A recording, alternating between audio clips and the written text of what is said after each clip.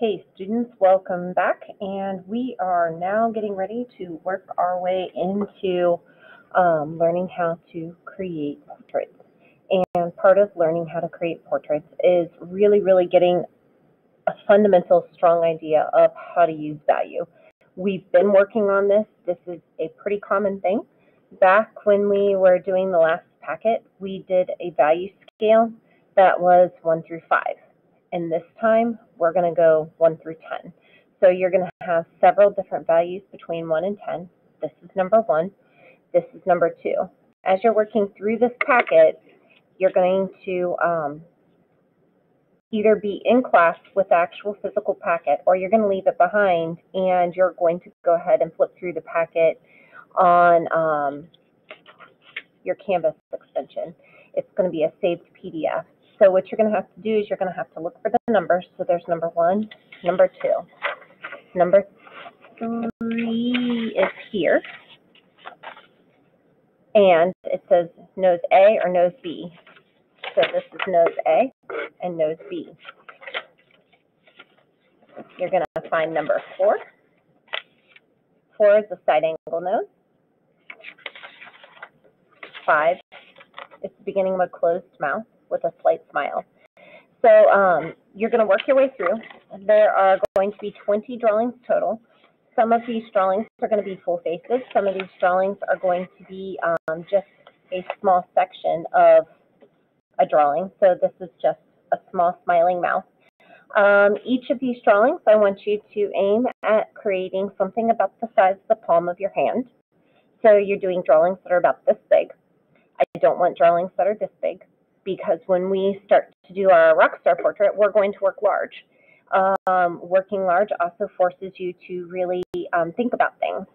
I also want you to very much consider really working on looking at how this looks, shading it properly.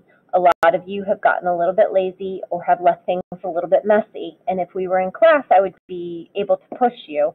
But when I don't see them until you turn them in, I can't push you. I will not accept it if you have left it scribbly and messy. I will mark that one wrong, and you'll have to go back and redo it if you want full credit. So just keep that in mind. You're going to want to do these in your sketchbook. I forgot my sketchbook at home, and I'm sitting at school today and decided that I have some time to go ahead and get started. So if this is the case for some of you, you don't happen to have your sketchbook with you, or maybe your sketchbook is all lined paper and you want to do this on unlined paper. You can go ahead and pull out some unlined paper. And I'm going to go ahead and fold this in half because it's going to be easier to staple it into my sketchbook. And so up here, I'm going to put my drawing number 1. So I'm going to go ahead and write my name.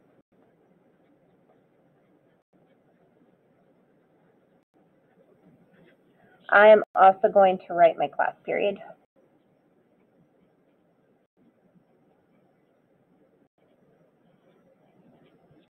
Just so that if yours gets misplaced, we know how to find it. So here we have drawing number 1. And this is going to be a 10-point value scale. So we've done these, I don't know how many times now. I'm going to draw myself a long, narrow one, like so. And here's going to be 10. Somewhere in the middle is going to be 5. This is going to be 1. I'm going to go ahead and halfway between 5 and 10, I should have about an 8, a 7, I have a 9, a 6. I'm trying to kind of equally place these. That's why I'm kind of messing around with how I wrote that. So my 1 block is going to be white. My 2 block is going to be slightly lighter. 3 block, 4 block, 5 block, 6 block, 7 block, 8 block, 9 block, and my 10 block. My 10 block, you can see, is black. Now, the problem with the packet is Mr. Stracco and I make new copies of them every year. when you make a copy of a copy, it breaks it down, and it starts to flatten out the images. So really, when you're looking at these, I have purposely tried to, if I copied them at full strength, they would almost be black and white. And so I've lightened them so that you can see the variations. And here you can start to see like that line right there becomes very, very, very weird when I overcopy it. So you're going to have to really kind of be cognizant when you're looking at the packet to know that, you know, maybe you push it a little bit further. So I've colored my black as dark as I can. You can see that it's noticeably a little bit darker than this, just because, like I said, it's just a copy. So 9 is going to be a little bit lighter than 10. That is considerably too light. That level is probably somewhere in the 5 range. So I'm going to keep plugging away at this, making it just a little bit darker.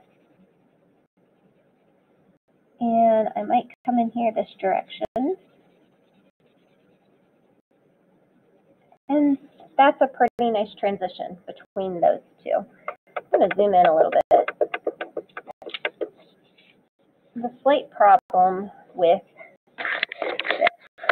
this is that graphite is shiny.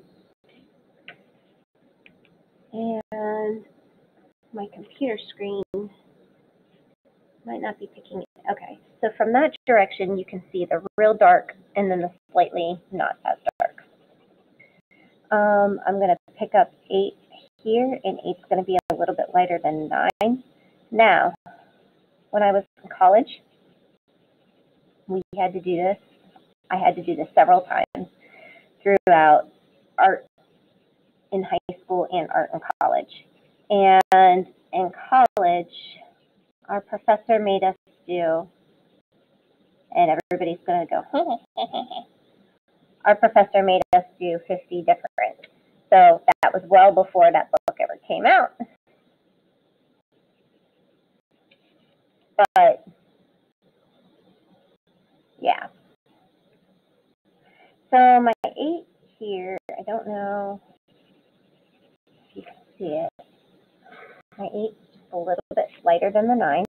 My 7 is going to be a little bit lighter than the 8, and I'm just going to continue to work my way across.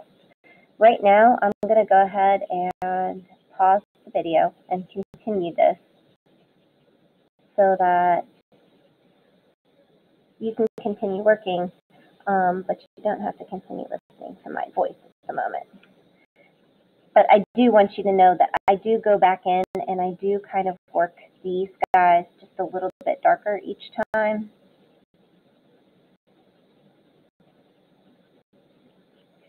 So I am constantly kind of going back and kind of altering the ones that I finished here a minute ago. My 8 is really, really, really streaky. It's leaving weird lines. And so I'm trying to come back in at different angles to kind of make that a little bit of a smoother transition.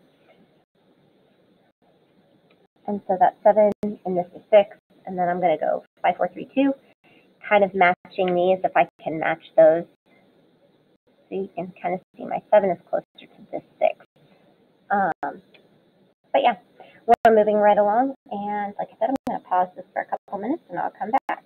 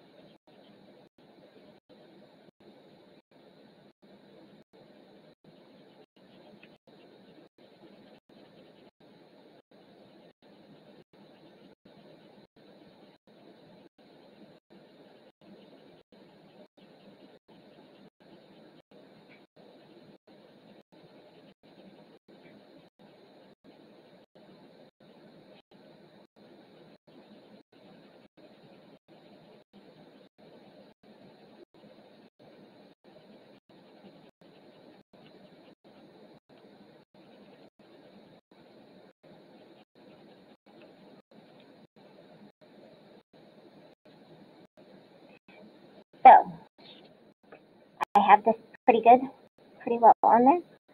I am going to now clean up my edges. I don't know if you noticed when I was doing, first of all, if I use my hands to swipe this, I'm going to pick up that graphite and I'm going to move that graphite right back in the area that I just erased.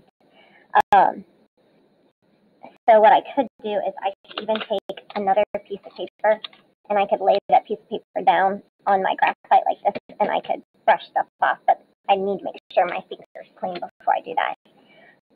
When I was separating these lines out, I didn't necessarily leave that line, but I did kind of create just kind of a value transition.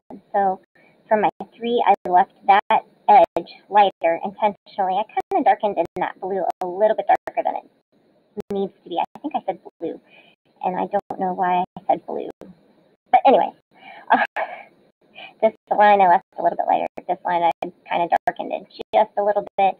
And so you see the differentiation between them. If you drew hard lines, that's fine too. Up to you. I know it seems redundant that I make you do these over and over again. And some of you probably find it frustrating at this point. But every bit of practice we do, you know, this is like basketball drills, this is like baseball drills or karate drills or whatever. You're just honing those skills and you're pushing those skills to the next level. So this right here is drawing number 1. Each drawing, if you notice, this one took me 15 minutes. Actually, you might not notice that because I'm going to try to speed up the video when you get a hold of video. But, you know, I've been doing this for a very, very long time, and it still took me a good solid, you know, actually 17 minutes, but I did talk for the first couple of minutes.